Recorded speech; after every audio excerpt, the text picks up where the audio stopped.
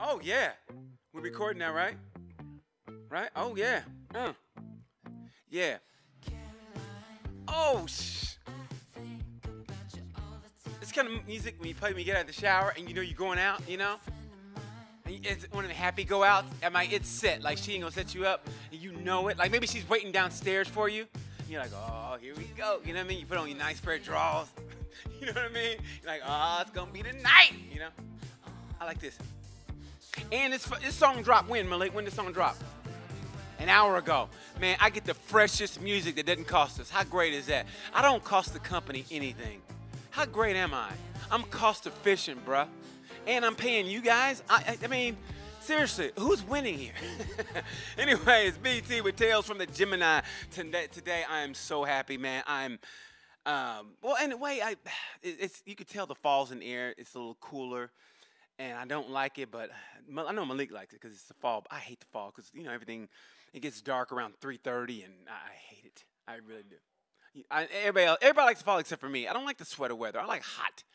But anyway, this fall, though, there's going to be racing in the fall, which is great. And I tell you what, we're not going to waste any time. We're going to get right on it with this. I'm going to introduce the video, and then we're going to bring these guys up. But this is who I'm talking to today. I'm talking to Kristian Daniel Jr., and I'm going to let him bring himself on. So hit that video so people can watch. This is Kristian Daniel Jr., and this is what interview. I'm Kristian Daniel. I like racing motorcycles a lot. I'm not scared of getting hurt when I ride. Yeah, because you ain't got no bones. He's like 5. I mean, of course you ain't scared. When you fall, it's kind of being like a baby. Like when he falls down and he cries. So I don't want to be that kind of Kristian. I want to be brave Kristian, like a guy battled a bear. I want to be that kind of Kristian. In 5 days, I'll be jumping on a plane to start the journey of moving our whole family across the world so that our 8-year-old can follow his dreams. I remember the exact moment when that spark lit. He met a world champion, and when the trip was over, he looked at me and told me, I want to race motorcycles in MotoGP. Let's bring him up. I told him, let's do it.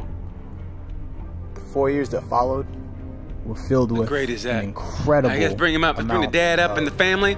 Hopefully Kristian Daniel Jr. How great is that? Let's bring him up. We got him? We got him on the line? Let me see. Oh, that's my favorite part when I see that. Because I know they're coming on. Yeah. Is that them? Can you hear me? Yeah.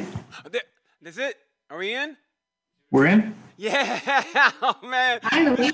Hey, what's up, buddy? How you doing? Good. We showed your first part of the clip, you know, the one, hi, I'm Kristian Daniel Jr. I want to be a motorcycle racer. I'm not going to be, basically said I'm not going to be a little, wimp. I'm not scared of nothing. I ain't scared of falling. I'm about to be MotoGP champion. You can't do nothing about it. We showed that link, I'm paraphrasing, but that's basically what you meant. So, man, how you guys doing? How's everything over in Barcelona? Good. Good, man. Hola. Buenas noches. Man, I think people know the story, and I always hate, reiterating everything, but for the people who don't and are just, coming in and say, who is this guy he's talking about, whatever, if you can briefly just give me a brief synopsis. I know it was when you met the motorcycle Jesus, as I call him, which is Marc Marquez. You took him to COTA for his first ever MotoGP race. Now, even as a grown man, if you've never seen a MotoGP race in person, you will be like, and when you see Marc Marquez, it's incredible. So I saw the video link, and he had that look in his eye that I always have the look in my eye, except for security comes after me. But you got to meet Marc. So what was that like, and tell me everything from that. I mean, I don't really remember now. Of course, you're 4. Of course, that was 7 years ago. At 7, you're 11 now, and you were 4 years old, and he doesn't remember. That's a bad memory. You're 4. So what happened? For what you can't remember, what happened? I went shower, and I fell asleep in a car, and I remember eating some pasta and, I don't know. So that how that all happened. The money to pay for that trip was paid for because me and my wife were supposed to go to Italy, romantic vacation. Hey. We got pregnant with our second son. So she couldn't, by the time that time came, she couldn't go. So she's like, just take Kristian to a MotoGP race. You guys can go. Maybe Rossi will retire. That was around that time. We weren't sure it was going to happen. 7 years ago, you thought he was going to retire. Yeah, you remember because like he was having his Ducatis, like it was just a strange time. And I was like, I want to go see Rossi before he retires. And so we went, and it was fantastic. And we were back there, and we didn't know who Marc Marquez was at that time because we hadn't really followed Moto2 and Moto3 prior to that, like super close. So I think we met him without even knowing that he was a superstar. And we were trying to get a picture. And as you saw, he picked Kristian up, and that's before he even won anything. So that was before he was like the sensation, Right. And yeah, we saw him there. He took the picture. It was super cool. And actually, we stalked him. I'm like you. I'm a stalker. Well, thanks for including me in that. I appreciate that, man. Yeah. I know I know, low key. No, but we so I realized that a lot of the riders were going to this restaurant in Texas called Fogo de Chao. Yes. Which is Brazilian steak, fantastic. Yeah. So me and 4-year-old Kristian at the super fancy restaurant, we're sitting there waiting for MotoGP to show up. And we actually ran into Rossi there, and Jeremy Burgess, and Marquez popped up on a super casual level after he won. And it was cool. He doesn't remember, but he was like, I don't know, tell me. We went there like 3 times. That's why I don't remember. Yeah, that's true. Yeah, all that money spent. See, that's the aggravation of being a parent. He spent all that money on you. They're supposed to be in Italy having a romantic adventure. Matter of fact, she's probably going to have a 3rd kid. But because she couldn't go, you went to MotoGP, and you don't even remember that. That's the frustrating part of being a parent. He spent over 3 G's on you, and you go, I don't remember. That would make me so mad. Thank you. I'll be the stepdad he wishes he never had right now.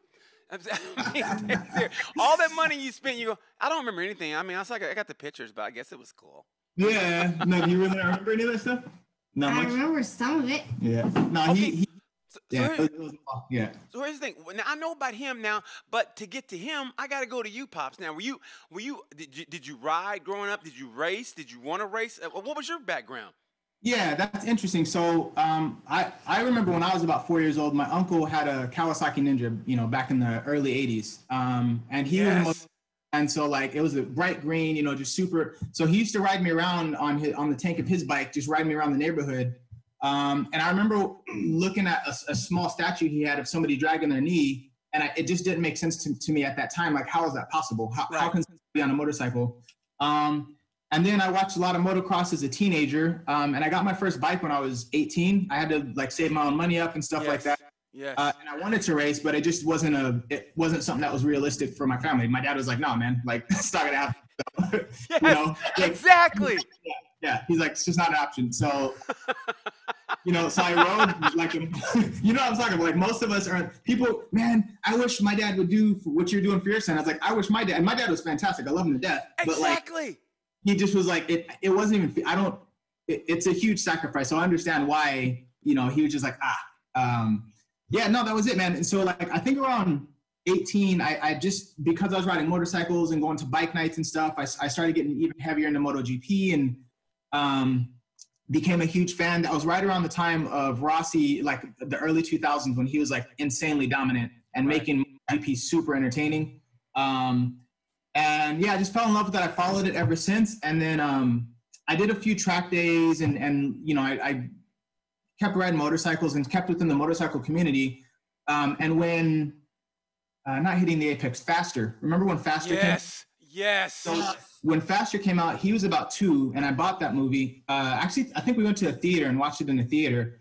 But I bought the DVD, and he, at age 2, would sit all the way through Faster multiple times. As a 2-year-old. As a 2-year-old, yeah. So you knew it had to be in his blood, in his bones. If you can get a 2-year-old to sit through anything, that's not one of those things on Nickelodeon or whatever. Yeah. You got something going there. No, so funny story. Like my wife always pokes at me saying like you planned all this. This is all part of something that you had in your head. Because actually when she was pregnant with him, we went to Laguna Seca for MotoGP. She was like super early pregnant. Right. I don't think we even knew. We didn't know she was pregnant when we were there. We found out when we got back. There you go. That was a good weekend. Exactly. So before we went, like I used to produce music as a hobby, and I wanted him to play music. the same as my dad. Like being a motorcycle racer, especially from America, just wasn't a thing I thought was possible. You know. Right. And leading up to the weekend of going to MotoGP, when we met Marc Marquez, he couldn't even ride a bike yet at that time, like a bicycle. He wasn't just, he couldn't, I was just, it wasn't in my mind. I was like, he can't ride a bike. Right. Like, he's going to be a MotoGP champion, or, you know, we're not going to be on this path. I'm not even joking, man. We went to MotoGP. We were in some like Yamaha memorabilia, like merchandise cart. Right. Little Strider, little push bike. Remember that little? He hopped on the push bike and he would not get off of it. He threw a proper tantrum in the middle of MotoGP. I want to take this home, and I'm like, I was like, we got to put it back. But I bought it and had them ship it to my house because we were in Texas and we're from California. Okay. So I bought it as a surprise and shipped it to the house. Nice. And I'm joking, like when we got back home, like I could not stop him from being on two wheels. That's beautiful. Yeah, I love that. I like you said, I don't know if he can relate. It's that when you said that, man, that resonates so deep with me, because as a kid, growing up, you know, I mean, people don't realize, some people get in trouble for saying stuff now that, well, when you grew up, it just was what it was back then, and we didn't know any better. And my dad, as great as he is, I mean, we didn't want for anything. We had the greatest Christmases, the greatest birthdays, and he gave me a motorcycle, I think, when I was in 3rd grade. But we went to watch a motorcycle race when I was 5, and I remember going, and there's a kid on the grid when they dropped the gate. It was a little motocross race. And I said, you know what? I can beat that kid now. But I knew at 5, I said, my dad's not going to drive me around with the motorcycle in the back. And even then, he goes, you're damn right I wouldn't have. And so, it just burned in my heart. And so, you know, I let the dream just kind of like, And then, man, when I moved here to Indianapolis in 2006, it's like it ignited back in me. Like some guy let me ride his Gixxer around in the block, and it was a Gixxer 750, and it was so powerful. I was like, oh my God! But man, after that, it's like seeing that girl at the club, that love at first sight girl, and all of a sudden she's gone. You go, oh man, and you kind of like, I wonder what happened to that girl, and you see her again. You go, I'm not letting her go. That's 100%. Right now. Yeah, I'm 100%. Either going to stalk her until I have to go to prison, or we're going to make this work. And so, man, and that's how it was. To me, I don't understand how people cannot ride a motorcycle and not be addicted. I mean, that's just me. And I'm being dead serious. I know you had to remember the old Eddie Lawson replicas, the GPZs, the LTD 440s. And I just remember that, man. And so when I saw you guys, and I think that's what resonated, and I'm not even afraid to say it, it's that, I love everybody I interview, but the fact that you guys are African-American, it just, it hit even a more different note, because it's like, I know that, man. I know what that's like, and that just that wanting to be there, and you know how, and it sounds so corny, but it does kind of bring people together on a bike night or whatever, because, hey, what kind of bike you got? And when you're in a helmet, it's a little different than walking down the street, or you see somebody on TV go, oh, that guy's a jerk because blah, blah. But when you ride and that central passion is there, it's different. So when I see you and the relationship you have with your son, man, that hits me so deep, and I root for you like you don't even know, bro. I root for you like you're my own son, but I'm not paying child support. That's how I root for you, man. I'm gonna send you. I'm gonna send you an invoice, BT. I'm sending you an invoice, bro. well, you know what?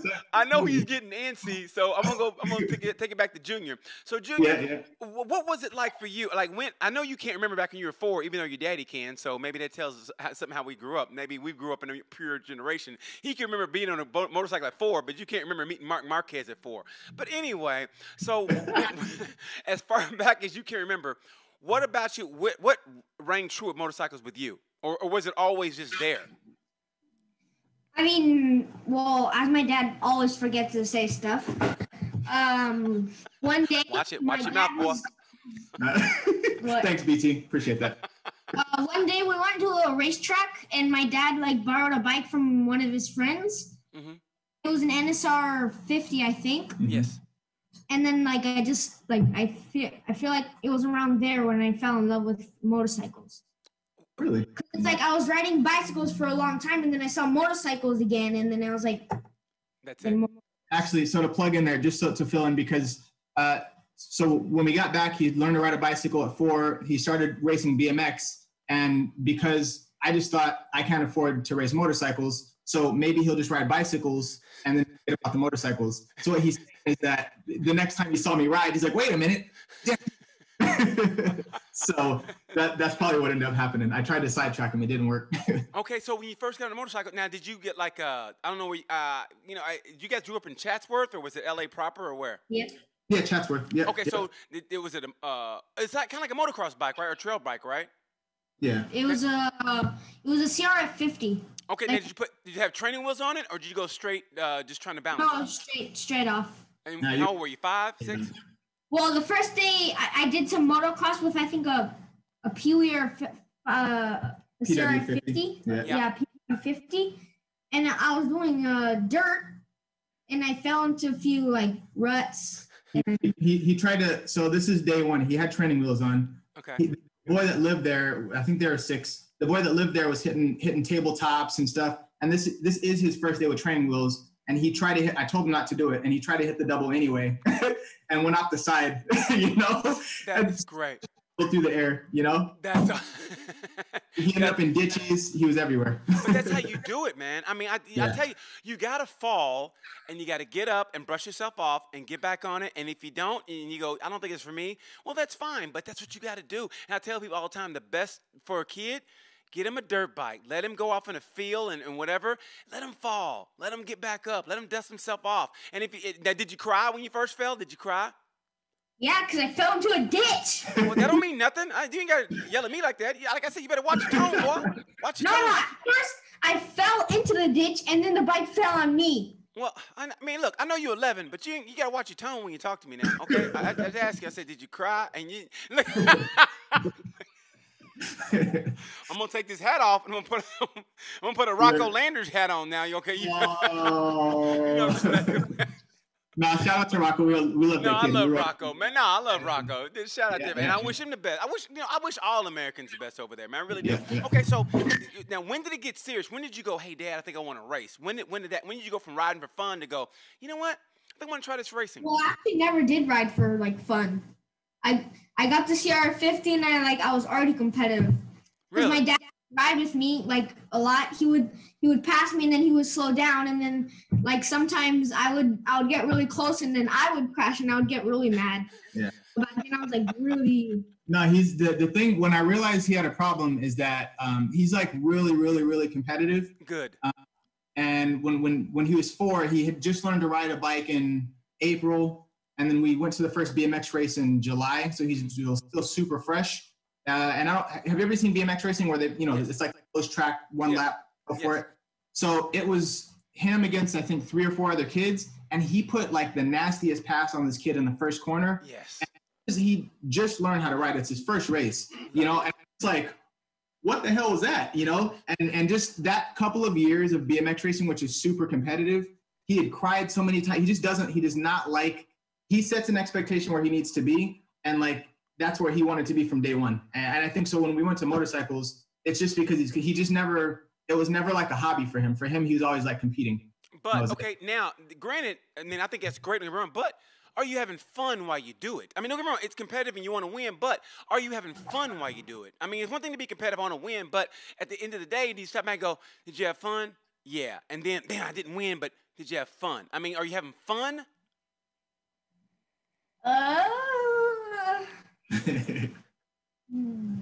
mean, is it fun for you? Because, I mean, I know you want to win. Okay, so if you don't win, you're not having fun. But if you win, of course it's fun when you win. Everybody likes that. So, yeah. But when you're on a motorcycle, is that the place you want to be? When you're on a motorcycle, on the grid, is that where you really want to be? Is that where you go, okay, this is what gets my juices pumping. This is what I've always wanted to do. I mean, now when I'm at 11, when I don't win, it's not like I get super frustrated now because I don't set an expectation, and the kids here are really fast and they're really competitive. So if I get on a new bike, for example, like the Moto5, the one that I'm racing right now, mm-hmm. I don't set my expectation for getting first or just first, because there's like kids that have been training with the bike for a long time, or they've already had like 2 other years experience. So I'm like, maybe like top 10 maybe. And then the next better and then better and then better. But before I would just go for like number 1. Now, I saw that you raced Really mad. everything. I saw that you raced everything. I mean, you went from, you raced flat track. Now, were you too young to realize James Stewart, or is he ever an inspiration for you? And what made you not want to go, supercross or motocross and go road racing instead? I mean, was he ever an inspiration, like, or him or Malcolm? I mean, I know you're young, and I'm not going to talk down to you, but does he even remember James Stewart? Yeah. Yeah, I think he knows who he is, and I'll be honest, the reason why he probably would have ridden motocross, I was too afraid, because motocross, like, we went into racing, and everything, flat track was new, road racing was new, like, being that serious. And, of course, coming from Southern California, motocross was like, there's a ton of motocross tracks. Yes. And some guys that competed really high level motocross. And I was just, that made me nervous. He was so good at the other stuff that, like, we haven't even up until today trained so much on motocross. So I'm sure he could have been competitive. I know he knows who James Stewart was, but And Bubba Stewart. Yes. But to be honest with you, like, he likes watching MotoGP, but he goes through waves. He doesn't like spectating. And a lot of racers are like that. He doesn't like watching racing much. So it's funny because, like, even as much as he loves MotoGP, he probably watches 30% of the time that I do, because for him, he doesn't like going to. I said, I'm going to go to Mamelo to go watch a race, and he's like, I'm good, because he doesn't want to sit in the stands and watch. He wants to do. He don't want to sit. He wants to do. Yeah. Which I think that is, like I said, man, the fact at 11, and you may take this for granted, especially being a dad, but, like, okay, he wants to ride instead of watching, he wants to do. But, man, and especially in today's society, the way kids are, I mean, that is incredible. And the fact he motivates himself, he's a self-motivated kid. I mean, I think that is great, the fact you do that. I know you're taking it for granted, but, I mean, when I was that age, I wish I would have had that kind of vision. I mean, my brain was all over the place, maybe because I'm a Gemini, but my brain was all over the place. You know what I mean? And I loved watching, but also loved doing. So, and the way I think, I mean, I still want to be the Black Steve McQueen. I want to do movies and act, but when I'm not, I want to be over in Europe, and I want to be racing. I want to race go-karts, because Travis Pastrana said, with age comes a cage. So I still want to, you know what I mean? I want to race go-karts. I still want to race motors. I mean, maybe enduro probably. Hope I don't hit a tree, but I want to race enduro or something. I did hit a tree with the 125 one. Like, how? I mean, you're young. Your vision should be there. What happened? Trees don't just hop out in front of you. They do. They actually do. No, they don't. Throttle happy. He got throttle happy. The bike got sideways and sent him off into the forest. Thanks, Dad. Thanks for telling me the real deal. Okay, just go to bed. How about that? Just go to bed. Go to bed. Eat a tappa and go to bed. Okay. No. So two things. I was curious. I wanted to know. So, like, back to your question, BT. Do you have fun? It's an interesting, because a lot of people see kids training from a super young age, and I'm concerned about that myself. Which aspects of it do you enjoy, or what's your what? Tell us about how you feel about it all, because that's something we don't talk about. Because every sport, I mean, honestly, when kids grow up, I mean, when you see guys in the major, and this is not just motorcycle racing, it's everything's so specialized now. With especially basketball or soccer, and you see it with supercross, motocross. Those kids have to at 8 or 9 and go, hey, listen, is this what you really want to do? Because if not, we got to mortgage the house, and you got to be the breadwinner or whatever. And then you see people like Ryan Villapoto, who was just miserable when he won that championship, and he was just miserable. And I remember even Jeremy McGrath was like, man, what the hell's wrong with this guy? He won the championship, and he was like, yeah, okay. And that was it. And everybody was like, what is wrong with this guy? But he wasn't enjoying it. He won a championship, but he wasn't, because he had to, every day was bikes, train. Win a championship, he's like, okay, I'm glad this shit's over. And then, I got maybe a week break, and I got to go to motocross. So, yeah, I mean, are you having fun? I mean, that's what the deal is, man, is having fun. Now, yeah, I'm having a lot of fun, because there's more things than just winning, like making friends and just riding a bike in general. But before, I don't think when I didn't win, I didn't have that much fun. But was it like a job, or was it just something that you did? Like, okay, I got to get on the bike today, and I got to ride, I got to practice, boom. Next day, I got to ride, I got to practice. Okay, I got a race coming up on the weekend. Okay, I got to do this. Damn it, I didn't get the top 5. And you think like that, because sometimes when you're in it, you don't see it. That's why everybody has coaches. That's why a coach can look at you from afar and go, hey, you're not doing this like you used to, or it doesn't look like you're having fun, or from the outside looking in. I mean, that's why everybody in life, even Michael Jordan, they have coaches, because coaches see what you can't see. So that's why I asked that, because sometimes you get in that rhythm or that kind of rote where it's like, okay, this is race week.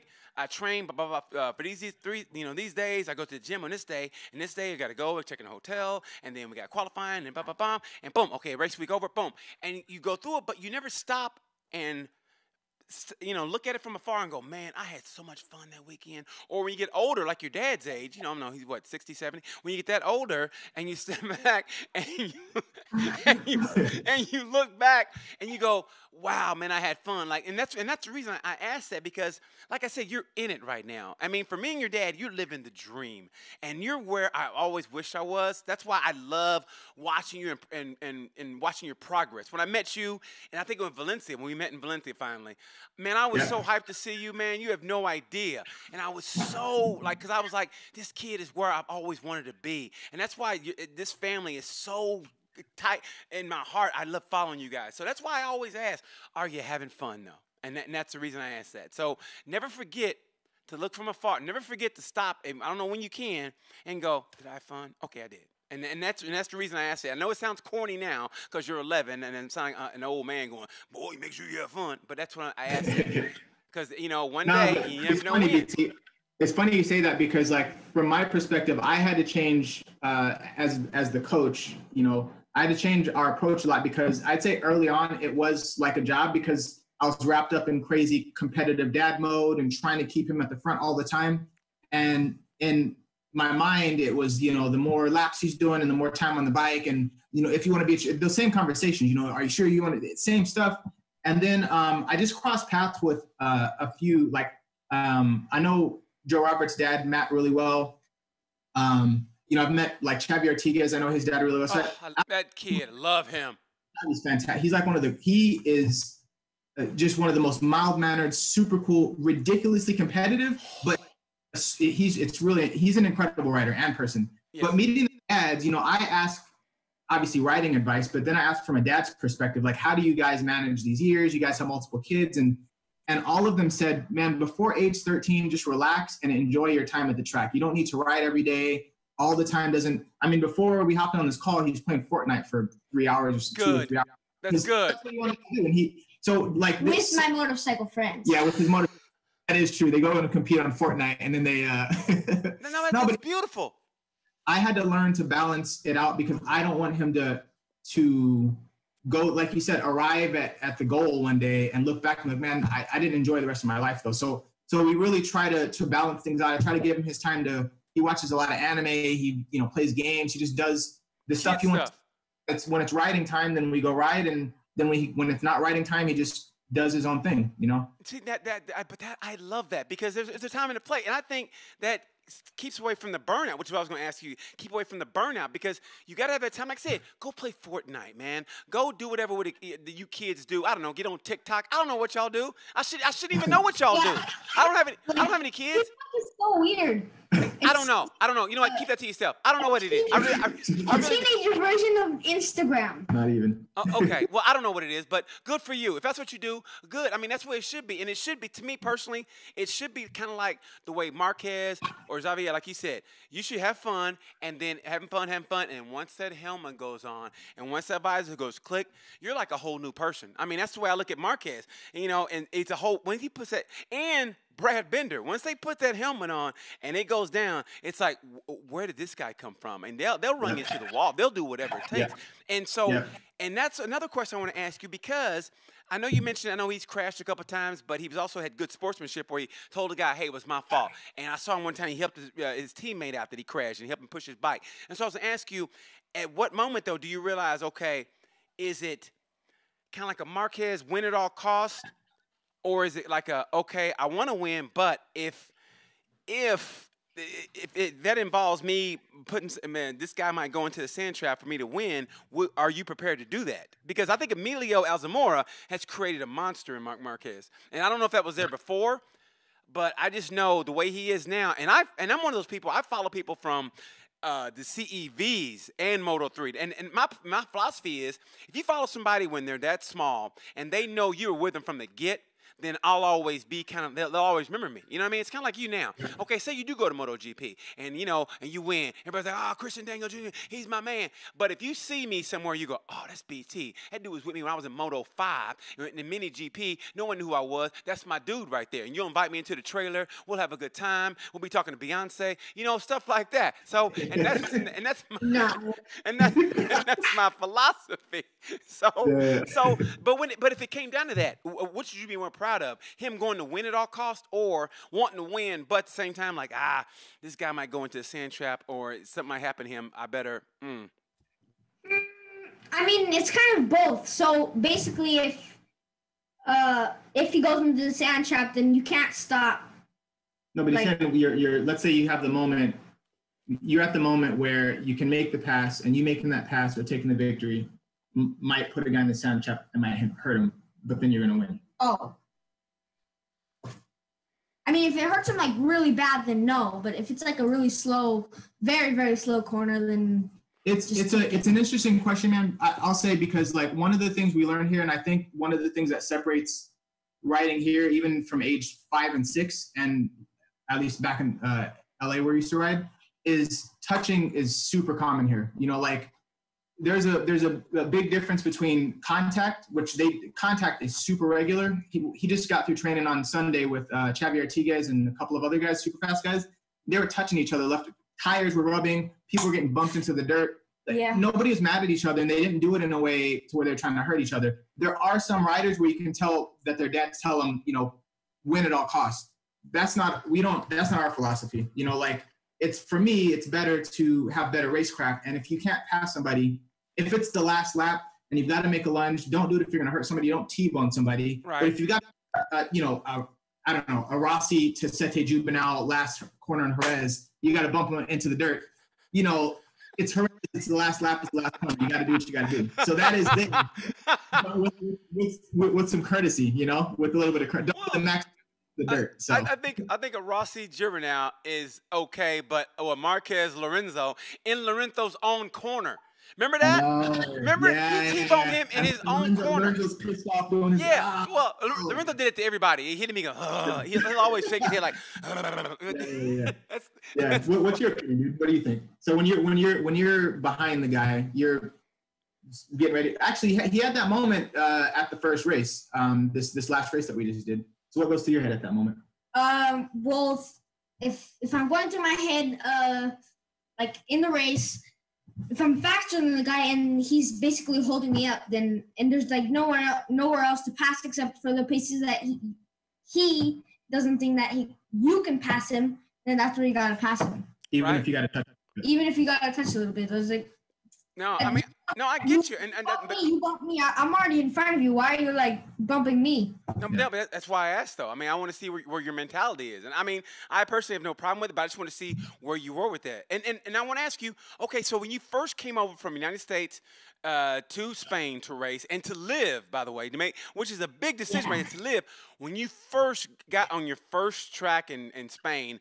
And like, what was the first difference? You went, whoa, this is not America. Like, whoa, I'm in the big times now. What was that moment, and when was that moment? I mean, the moment was when I was riding in America. I would always battle with Travis and Owen and a whole bunch of like these guys, which are my motorcycle friends, also from America. Right. We would battle a lot, but then we're always in the front. So then I thought that, since I'm in the front in America, then I can be in the front in Spain. Easy peasy. And that wasn't the case. And okay, so what was the difference you noticed though? What was the difference you noticed? The big difference was in the Spanish Championship, which I finished like 24th. There's 2 groups. Okay. And I was 2, the B group. Wow. My first race. I'm for sure I'm going to be up there. These guys aren't that fast. And when I get to the track, it's like. Yeah. But what was it, though? I mean, what was the eye-opening moment you went, Wow, what did I just get myself into? I mean, because like I said, you coming over, you're fast in America, you think I'll just come over. I got my California attitude. I got my flip-flops on. I'm about to put this hat on backwards. I'm about to show them what's up, show them that Compton slap, whatever. You know how we do in the chats. What up? And then you go, uh-oh, man, Dad. Yeah, what was it? Was there a moment when somebody passed you or you? Yeah, like when the people passed me, it was just, from my perspective back then, it was pretty close. Oh, so it was the proximity of the racing, like how close they were to you, and they didn't give a damn? Yeah, they would pass, or they would, at least the fastest guys, they would pass you, or they would like make you go to the edge. You would have to let off. Okay, so when did it take you? How long did it take you before you got up to speed? Like, okay, this is how it's gonna be. Okay, and without getting mad, also, because sometimes you don't realize that's just how somebody is. I mean, it's how when I used to train that way in wrestling or in martial arts. Like my dad always taught me, you train harder than the wrestling match or whatever the fight's going to be. And that way, it's going to be easy when you get into it. And that's just the truth. You got to go hard, and that way, the game or the race, whatever, is going to be easier. So, what was that moment where you go, okay, I got to get up to speed. Now I'm up to speed. Like, when did that happen? When was that aha breakthrough moment?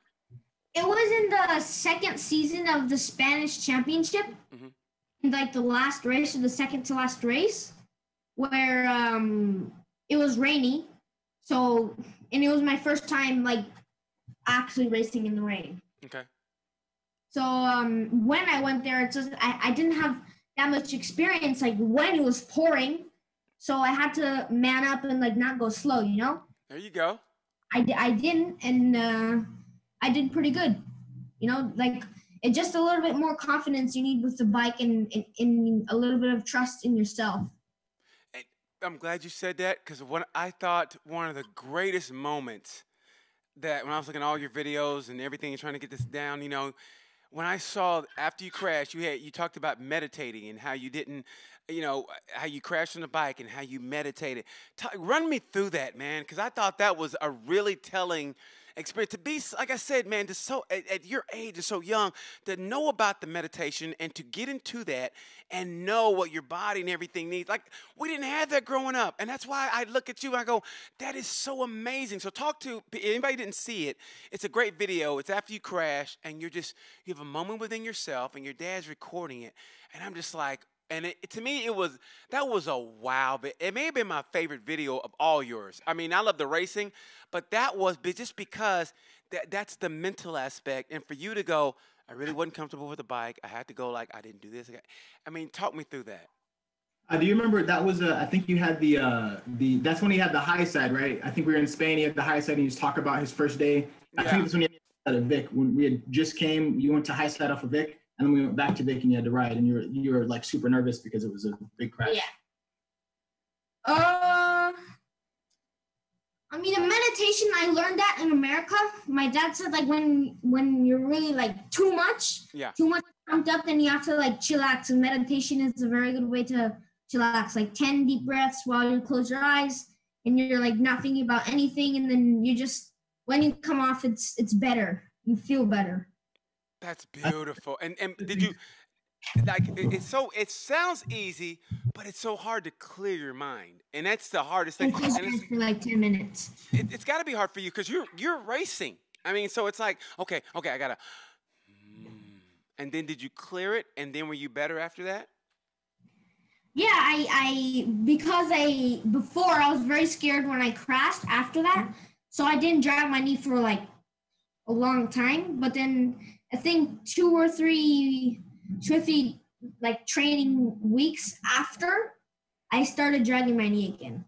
Good for you, man. I think that's beautiful. I wanted to plug one of the things I tell them all the time. It's something that stuck with us, and I want you to describe it because I'm just curious of your perspective. I always give them an analogy of a water bottle when we're at the track today. So what's your interpretation of when I talk to you about the water bottle and your focus and your thoughts and stuff like that? I feel like the water bottle is basically your brain. So there's a little bit of water inside your mind. The water is the distraction that you have. Okay. So the more water you have, then probably the more like stiff and like just your mind will be clouded. But when when you ride fast and you're having fun, then the bottle's all the way empty. Like you have nothing in your mind. And that's when you ride really fast. So it's kind of like a Bruce Lee philosophy when he says flow like water. Just be like water and flow. Am I right? Correct? Yeah. Well, it's more like what ends up happening. I always tell them, like, if your mind is a water bottle, it's got to be empty in order for you to, because you ride, you need all of your attention to ride well. Yes. So what ends up happening sometimes is his mind will be bouncing off of like doubt or fear or another guy's doing this, or, you know, just other things are in his mind, and he doesn't have enough space mentally to be attentive to the bike and stuff like that. So one of the things I tell him, and it stems from meditation, but it's about like just emptying and being a clean slate, completely empty bottle, so your mind can use the maximum capacity to pay attention to what he's doing when he's on the bike. But he did talk about stiffness, and that's what do you, the flow like water. Can you talk about that, like the stiffness and how that impacts your riding when you're flexible? I think when I first start riding, I'm really, really stiff. As you know, I think too much, like, oh, it's the morning time, it's cold, I have to take it easy, blah, blah, blah, blah, blah, blah. And then I'm really, really stiff when I'm on a bike. And then, like, that's the part of the little bit of water that's inside the bottle, you know? Okay. You have to flush it out. Okay. Because, like, it's just going to get worse and worse and worse. And, like, for the whole day will just be gone, basically. But you're 11. You shouldn't be stiff. I mean, you should be all flimsy, loosey-goosey. I mean, that's the way I look at it. I mean, me and your dad, yeah, we're stiff. It takes us like 4 hours just to even, like, get waking up. I mean, but you... Doing this all day long. I do this all day long. Just a constant, regular, for no reason at all. Nothing sore. I just do it. Now, what I want to ask about you is, what did you do? This is to Dad now. I don't know what for a living, and you can tell me, you know, hey, you're getting too deep here. But like, what did you do for a living? How'd you decide, like, okay, I'm gonna do away with this job here, and we're gonna move to a whole nother continent for my son? Like, what did you do for a living? What do you do for a living exactly? I never knew that. I just knew you. I mean, you seriously, you're the greatest dad in the world, is what I look at you as. That's it. That's my job. I show up. I collect a check for being a dad. My pension. No. So I've been in IT sales for a long time, for probably 10, 15 years or something like that. The transition here was really hard because I worked for AT&T before I came here. Oh, I owe you guys some money. Okay. Yeah. No, I mean, we were earning good money, and it was paying for racing and stuff like that. And the decision to move here was somewhat last minute. So when I first arrived, actually, I arrived first in January of 2018, I think. Mm-hmm.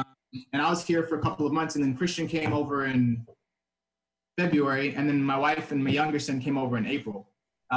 So when I first arrived, because it takes a long time for Americans to get a residency here, the only thing I could do is teach English under the table, which was making peanuts. We had savings, obviously, but like, the money it was a drastic change between what I earned in December of 2017 and what I earned in January of 2018 was worlds apart. So the first 9 months was a struggle. I was teaching English. I mean, I enjoyed it, but I was not making enough money. Luckily, like I said, we had savings and sponsors and stuff like that. And then I think September that year, I got a job at HP. And now I'm with VMware, so one of the best software companies in the world, but selling software, selling SD-WAN. But I've been in technology sales for a long time. Luckily, my experience I had back in the States transferred over here, and I was able to find a good job here. But it was, the first 9 months was difficult, man. It was really, really difficult. He was a trooper, man, because the first 2 months we arrived, I had to drive to school, and he was doing homeschooling at that time from an American school. So he'd have to sit in like another classroom while I was teaching English, doing his homework. It was crazy. And that's in Barcelona, right? Yeah. Okay, now how'd you guys decide to move to Barcelona instead of, say, Valencia or anywhere else? So I did a bit of research before I came, and there's a lot of history in Barcelona in terms of Spanish champions and successful riders. Right. And a plug to my buddy Ansgar Nadal. He lives really close nearby. he helped us. We did a test or like a wild card race late 2017. He helped us organize all that stuff. He knows Joe Roberts really well, Benny Solis, Jason Uribe, a lot of the Americans that had raced here. He knows them really well. So he was helping us get things coordinated, and so he helped us get bank accounts set up and stuff like that. So we just decided to set up in Barcelona near him. That way he could help us out, with integrated into life and training and stuff like that. And we're literally like 15 minutes away from his house. Yeah, we live really close to him. See, that's great. Have a support network. But how was it getting acclimated to the language, Barry? I mean, do you still take Spanish courses or Spanish classes? How does that speak Spanish? So growing up in LA, I mean, I spoke enough Spanish to get around. My Spanish level hasn't, people here say it's changed, but I still feel like I sound like a 3-year-old. I haven't taken classes or nothing like that because it's enough to get around. This guy, on the other hand, is proper fluent in Spanish. So Spanish and Catalan, it's like people don't even know. They're like, where are you from? Because you sound like you're Catalan, or you sound like you're Spanish. So beautiful. He's using my translator. Yeah. Well, let's speak a little Spanish. I'm gonna ask you a question in English, but I want you to answer it in Spanish, okay? Okay. Yeah. So, when's the last time you flat tracked? And speaking Spanish. It's just Spanish. embarrassing. That's English. Embarrassing. I said all Spanish. You're not listening. See, that's why you're gonna get a whooping when this is. So speaking Spanish, I'm gonna ask you again. When's the last time you flat tracked? Come on, you can do it. It's funny.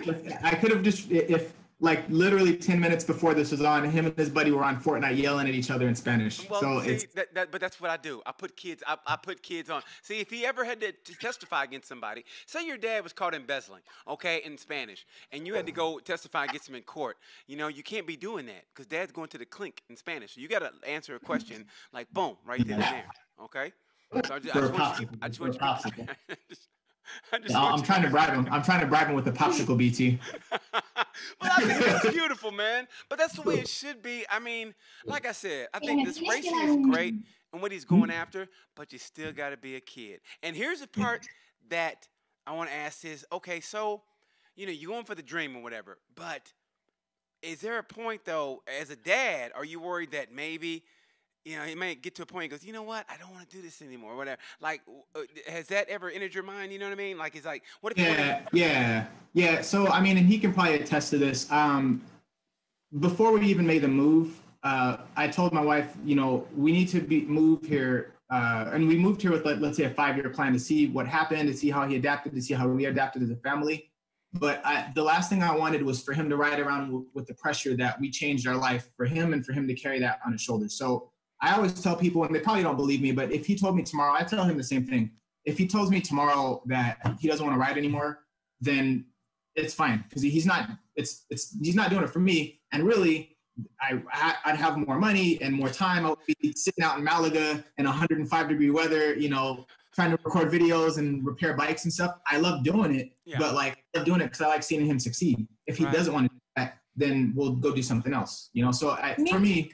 Yeah, it could be music, drawing. He likes a lot of things. So, I get a little bit crazy sometimes, and I do get competitive, crazy race dad, but I try to stay grounded and I don't want him to do this for any other reason than he wants to do it, and for as long as he's motivated. If A, he doesn't want to do it one day, or B, he just doesn't get the lucky break, or the cards don't fall on the table and he doesn't go to MotoGP or something like that.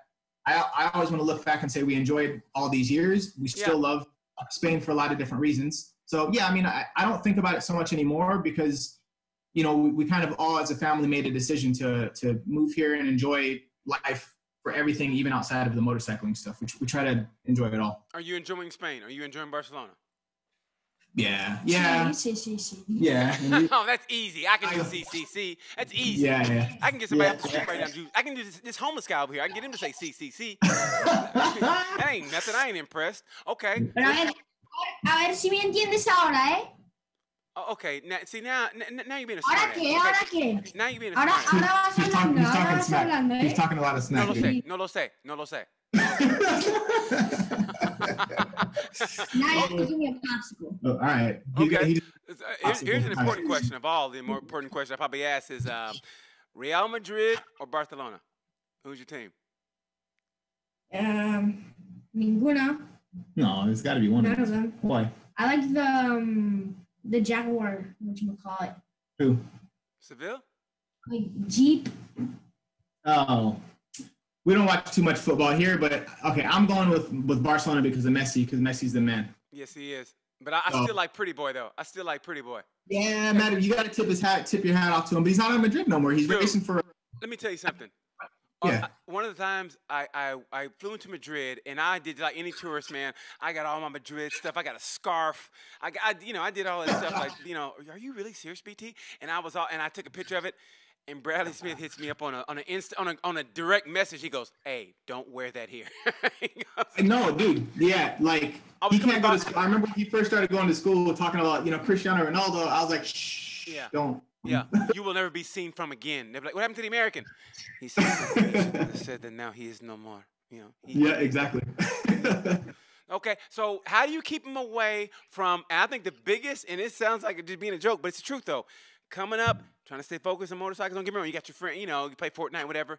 But how to keep him away from girls? Because he's getting at girl age where it's like, I mean, seriously.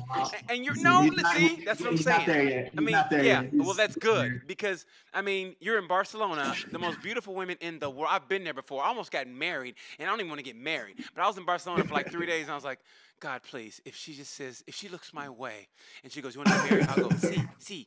So how do you keep him from? So I don't know. And again, you can stop me if you don't agree, but I think that like I tell him that I tell him to be ready that there's going to be a lot of influences in life. You're going to see friends doing a lot of stuff, and try to enjoy life in a balanced way. Yes. But I tell him it's his decision. He's the one when he finishes when he crosses the finish line at a race, and whatever result he gets usually dictates the kind of work he put in before that, and that's his responsibility. It's not mine. I can help him plan training properly and stuff like that, but when it comes to girls and stuff like that, I tell him at that moment he's got to decide. He's the one that has to decide. Yes, you want to go. And there's a park across the street from our house. Tons of kids hanging out and girls and everything like that. I see him looking at girls all the time, and my perspective, it's out of my hands. That's his decision, That's great. I mean, like, when it comes to being a parent, man, there's that part of your, I'm not a parent, I'm just saying from afar, but it's that part you go, okay, I can lead a horse to water, but I can't make it drink. So it's like, listen, son, you put that time in, and I wish somebody would have told me this, listen, if you're really successful, they'll come to you. If you're really successful. Yeah. And if you can stay focused instead of going, because no offense, and I know he sees now, and we've been there, but, man, high school, college, all that's overrated. I mean, if you're focused on what you want to do, you'll get through so much more life. If being a motorcycle racer is what you want to do and you want to be successful and you put that work in, you'll be a lot more successful than the people who went to let me tell you, proms and all that and going to college. That's overrated. I mean, like they say, education is important. Motorcycle racing is more important-er. And I mean it from the bottom of my heart, man. If you focus, you'll get so much more further, and you'll see life, and that'll be your classroom is what you're in right now. I mean, I'm not interviewing some everyday 11-year-old. Well, I shouldn't. But I'm not interviewing some regular 11-year-old. It's because who you are, man. You got goals. At 11 years old, to be so focused, I think that is beautiful. And you don't even notice yet, and but you don't notice yet. But at 11, somebody's looking up to you right now going, I want to be Kristian Daniel Jr. And I mean that. Somebody right now who's 4 or 5, who probably won't even remember this like you didn't at 4, but they'll look at you and go, I want to be where he is. He's my inspiration. So as much as you're looking up to whoever rider you look up to, there's kids right now who are looking up to you like, I'm stuck in this, this piss-ass state. I wish I was in, Barcelona like this guy is, That's the reason I got this hat on right now, because I support you like that, because I see that you're not about, you don't talk about it, you're about it. You know what I mean? And that's what I love what you're doing. Like I said, 11 years old, to be focused like this, that's beautiful. And I mean it from the bottom of my heart, from the very beginning, like I said, when I said, are you having fun?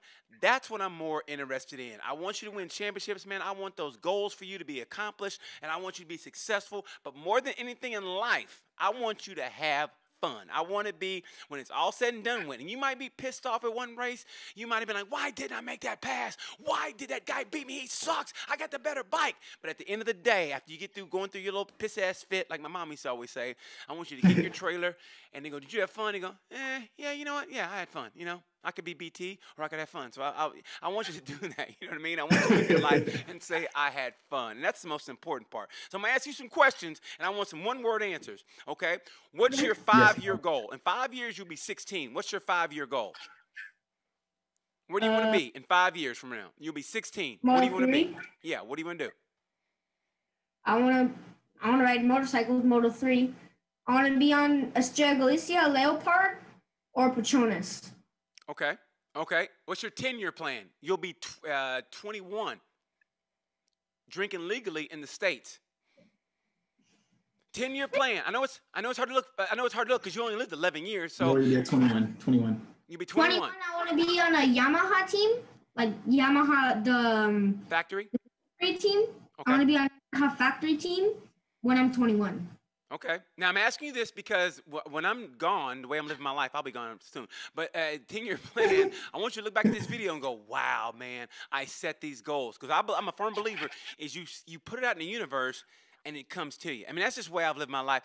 You say it out loud and you keep saying it out loud, and, man, the universe finds a way. However you believe, I don't want to get into that, but however you believe, and that's what's going to happen. So that's your 10-year plan. Okay. Like I said, I'm asking you. So what championships do you want to accomplish? I want to do. So I really want, like, in 2 years, I wish when I'm 13, I really want to go to Red Bull's Rookie Cup. Yes. And ETC, which is the European Talent Cup. Yes. And then, like, when I'm 12 next year, I would really like to go to Moto4. Man, I'm supporting you the whole way, and I mean it from the bottom of my heart. You know, and you guys know I do. Before we get out of here, anything you want to plug for sponsors or anything? Anything you want to plug? Sponsors? Any sponsor? What is it? Riders Law? Okay, yeah. so like. Funny story about these guys, real quick. Yeah, so plug real quick. Riders Law, they're motorcycle attorneys based out of SoCal, but they cover riders that have been in accidents all over the states. So shout out to Riders Law. So actually, when he was 7 or 8, we were at Laguna Seca doing drills, and they had a team, a couple of riders and things like that, and they were sponsoring older riders. And the owner came over because he was doing like a demonstration of young riders riding, Kristian. And the owner came over and was like, dude, I love you guys. What are you guys doing here? And since that point, I think that was 4 years ago, they became one of our main sponsors just because they saw him riding and you know, we became really good friends. They invited us over to their offices and stuff like that. And even today, they're still one of our biggest sponsors. So a lot of love for those guys. Riders Law is fantastic. If you ride motorcycles in America and you need some kind of legal support from a riding perspective, shout out to those guys. And honestly, I can't see why they wouldn't. I mean, when they see the focus he has, and like I said, it's beautiful that you're still a kid, but you still see the focus. That's what I'll be like, oh, this kid's a gold mine. I mean, honestly. I wanted to plug one thing. I wanted to, just in case other parents watch this, because I get a lot of questions from parents asking I'm not even joking. My kid's 6 months old. I want to get him into motorcycles, and like, I just wanted to point out, it didn't work like that. Like, the only reason I went this hard into motorcycling is because of focus. Like you said, when he was 4, 5, 6, and he's insanely dedicated to training and to racing, and you know, when you see a 6-year-old focus at anything, yes. that's something that's important to them, and that's something you invest all your time into. And my second son, for instance, he loves motorcycling too. But it's more of a just because it's something we do. So I'd say for parents that are trying to find out, like, they want to get their kids into motorcycling, if your kid is more obsessed about it than you are, or you see it's something that you don't have to ask them to do, or something that they obsess over, then go for that. But if you're doing it and it's not something that you can really feel their passion for, then keep searching for something else, because then you end up like Ryan Villapoto, like you said. They'll do all this stuff because they'll have success and they'll be making you proud and all those things. But at the end of the day, it's going to be a lot of pressure on them. So just, if there's parents listening, follow this path and everything, as long as that's what your kid shows passion about, and not because you're plugging them full of your own desires. Like you and sure, I've influenced the decision. It's not like it was completely like hands-free, but you know, I don't know, just because it's a lot of sacrifice. It's a really dangerous sport, and like it's not something you want to do to fulfill your own desires. So just follow your kid's passion. If they get behind it and they're really focused and they're really in love, that should be the indication that this is the thing to do. If not, do it as a hobby, enjoy time riding together, keep it local and keep it fun without adding all the extra stuff. Well, I just want to. It's like the old 70s R&B song. If it don't fit, don't force it. Relax and let it flow. Remember that? Remember that? Yeah, I know he doesn't remember that because you weren't even born yet. But back in the day, we had what we call records. And you had what we call 45. You put the needle on this thing called a record, and there was a song that goes, if it don't fit, don't force it. Relax and let it flow. I think she was talking about a guy that, anyway, that's not important. Yeah. What it is, and that sounds like something weird, like you're going poo or something. Oh, my God. You know what? Seriously, right now, you need to go to bed. Don't fit and don't force it. I say if it don't fit, don't force it. You know what? You know what? Now that you're 11, you're getting to be that age. Okay, you're getting to be that age. It's not sitting in the corner anymore. It's like, you know what? We're gonna have a little talk, son. We're gonna have a little talk. With my belt. But I think it's beautiful. And even before I got here, also for this, all I want from you guys is an Aero helmet in the mail. That's all I want is. We sent the Aero helmet, his crashed helmet. We sent that back to Aero. I love those guys. When I went to Magello. Yeah, and that's an Aero helmet right in front of you. So what now?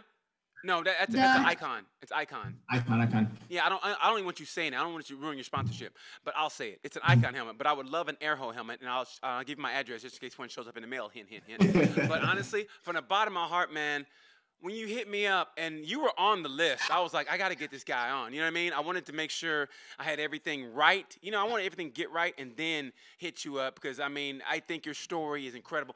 And everything you said, I agree wholeheartedly. Let that kid, let that passion come to him. Like I said, when he's at 2, if he's watching faster at 2 and not getting up and watching, you know, whatever, that's when you know, okay, I'm on to something here. And I think BT, I wanted to shout you out as well, man, because you've been like, to you, there's probably a core group of I don't call you guys fans because it's more than that, you know, just you guys fill him up with so much motivation. And like, I know when he closes his visor, when he's chilling, it's makes him embarrassed a bit when, you know, when people, hey man, so nice to meet you. But like, it means a lot for people to really support him the way you do from scratch. You know, from day one, it means a lot to our family. Yeah. Because we have made a big sacrifice and stuff like that. We're enjoying life, but it's been a lot of work. But mostly for him, it really, for people that like, especially, you know, wearing the hat and just supporting the way you do, man, it means a lot. And he reads the Instagram messages and stuff like that. So I reached out to you because I saw you do this. I saw you do a couple of episodes, and I was like, I want to talk to BT. And this is, I think, our first interview we've done. And I was like, I'd like to give that to BT because I know you. I'm the first.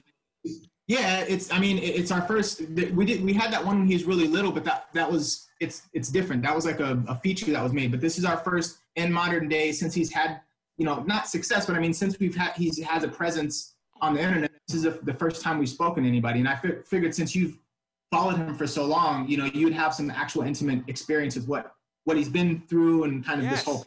Dude, this is way overdue, man. This was way, man, honestly, like I said, man, you're a gold mine. You're a gold. The synergy between you and your dad, and you might not get it now, but take it from somebody who was in your shoes now. I mean, if I had a dad like this, man, you have no idea how great you have it. He knows because, you know, I love what you guys are doing. I don't want to get too sappy here, but every one of my interviews, I try to get the positive out of everything because that's what it's about. It's about, I try to make this as fun as possible. Maybe, we all, you know, we know what you do, but I want to get in that mental and, you know, be how you get there to positive and how you stay positive during all the adversity and what you guys are doing and the beautiful family unit you have. It touches me every time I see a post from you. So, man, if you don't see me liking your Instagram, it's because maybe I'm in a hurry or I'm on the John and I got to hurry up and get out of there. Whatever it is, man, trust me, I support you guys wholeheartedly. You go, and I know what time it is in Barcelona. It's time to go eat. I know it is. So I'm going to let you guys go. Thank you so much. I support you. And I'm going to tell everybody to follow him on Instagram. It's Racing KDGR. Yeah, you can get your hat. Click on the link. You can get his hat like I do and support this guy. So, hey, man, good luck in the Spanish Championship. Remember, always write your goals down and look at them every single day. Jorge Lorenzo says that, and he's right. So write your goals down every day. Look at them before you go to bed, and then when you wake up, look at them and let the universe take care of itself. Thank you guys so much, man. God bless you, man, and I mean it from the bottom of my heart. And like I say about this time, all the time, Later, BT. Thank you so much, man. Bye. Ciao. You guys rock, man. Thank you.